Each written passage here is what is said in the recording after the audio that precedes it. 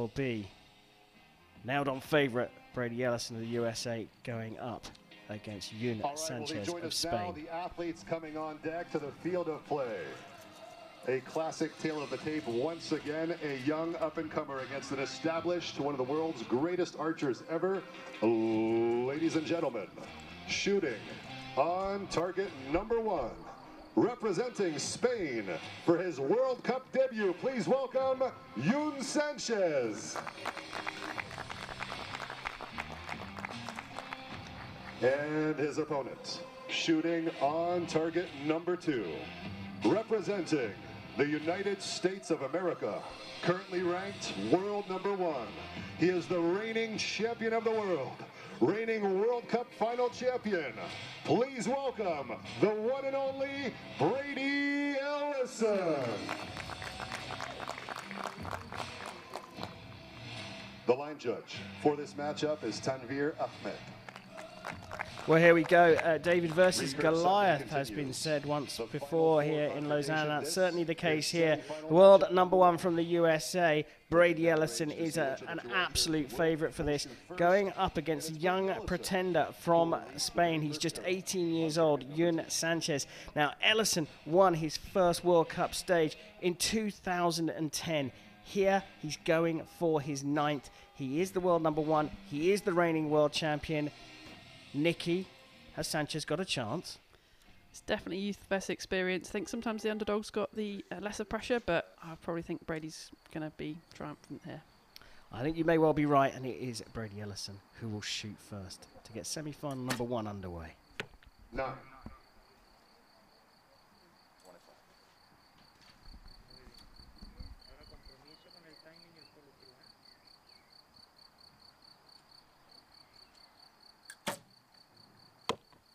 5. Well, I think you could probably put that down to nerves. 8. Yeah, maybe some nerves, a bit of a long hold coming off a practice field. It might be different to this field, so he's really got to, you know, if that was a good shot for him, trust and adjust, move his sight and hope that this is going to be nearer. 8. It's near the line though, so it could be a 9. It's been starred as well. Well, let's park him up to 14. That means a 7.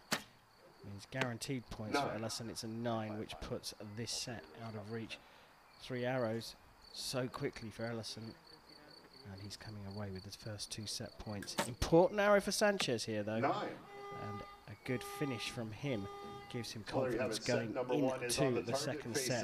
In favor of the American archer, Trust and adjust. 989, the sum total of 26 and Pray tell. to get the job done in It's a great saying from a former coach of mine, Lloyd Brown of the USA, in his American accent, trust and adjust. So basically what that means is, like, if you came out here and you shot a really good shot and it went right 8, move your sight, you know, trust what you did, that you just shot a great shot, move your sight, because the faster you can make that change into the 10, the less points you're going to lose. So he had that set to sort himself out. You know, he's lost that first one, fine, but we're going to reset now and he's got a chance to come back. So, you know, get back on it and trust it and go shoot the best arrows you can. And just to be clear what you're saying, if you shot a great shot, some people maybe don't know a lot about archery will say, well, it's not a great shot, it's gone in the 8. What you mean is the process that you go through to from the drawing of the arrow through to the release. The archers want to repeat that time and time again. If they're happy with the process and it went into the 8, then adjust. Great, love that phrase. I think I might be nicking that. Trust and adjust. The Spaniard is behind. He's not the one that we expected here in the final, perhaps, but he is here. He is behind by 2, but it's 0-0 on the score sheet for set number 2. 8.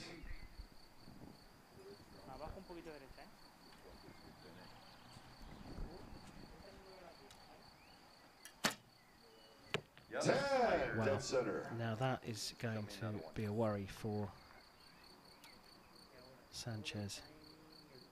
Not just in the 10, not just in the X-ring, on the spider. 9. And it is getting better for Sanchez, that's for sure. But the problem is Ellison is dialed in. Yep. 10. Yeah, great shooting now. Probably going to expect to see lots of 10s in this match from Brady.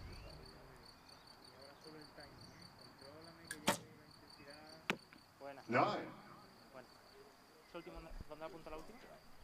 Well, you can do the maths yourself, but is Ellison going to get a perfect? That's what we were all asking. It's a 9, but a 29 of high quality in his 4th, 5th and 6th arrows of the second set there.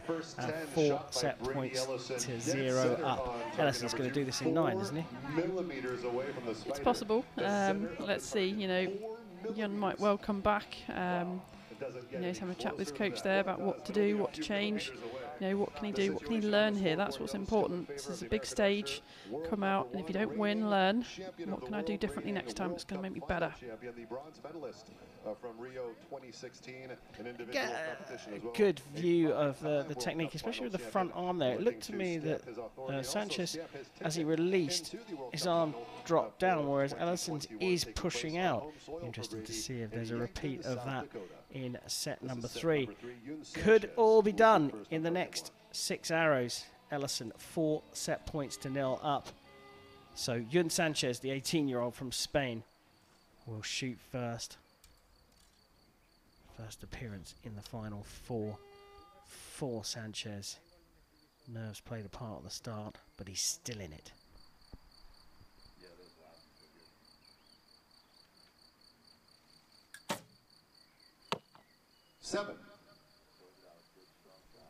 Another long hold. I think, you know, he just needs to keep moving. He's chatting to his coach there, getting some confidence from him. 9. You know, archery is a very dynamic sport. You don't sit at full draw static. These archers are very tiny amounts of movement, still going, pushing and pulling the bow. Notable that Ellison was disappointed with the 9. It was a little away from his other groupings, as you can see, high and right, but still in the 9. So it's very, very likely now that Ellison is going to take this in 9 arrows. 8. And all a bit low for Yun Sanchez. Place in the gold medal match? 9. Yes, it is. 3 9s and a 27 to win for Brady Ellison by 6 set points to 0. Look, the second set was absolutely brilliant from Ellison, but there were signs there that there's an opportunity against him today. Yeah, he's not that happy. Obviously, you know, he's not just thinking about this match, he's now thinking about that gold, and he wants to come home with gold from this competition, and, you know, he knows he's going to have to up his game in the next match. It's going to be a tough one, so, yeah, he needs to go away. He's got some time now whilst the other semi-final happens, and just regroup.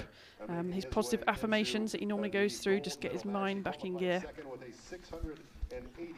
Well, the favourite is through to the gold medal match, and that is world number 1, reigning world champion Brady Ellison from the USA. The 32-year-old will have his eye on the prize, but also certainly wants to book his place in the World Cup final in Yankton a little bit later on today. And it does take the pressure off, doesn't it, winning a stage? It does mean you can relax for the rest of the season. It can do, but, you know, Brady is here to win. You know, he ended 2019 winning everything possible with the Olympic Games the next year ready to go, and there's obviously been this big break, so it's really important for him to come back here, get on top form.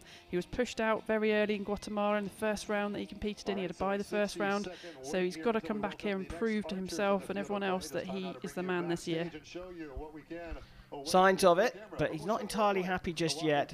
He did do enough to win the semi-final here against Yun Sanchez, and Brady Ellison will go for gold later on here in Lausanne. Sanchez will be back out for the bronze medal before that. Not over yet in terms of the semi-finals. The final 4 did include those 2 we've seen already. Yun Sanchez of Spain making his first appearance in the final 4 up against the experienced Brady Ellison. Experience winning the day in that semi-final.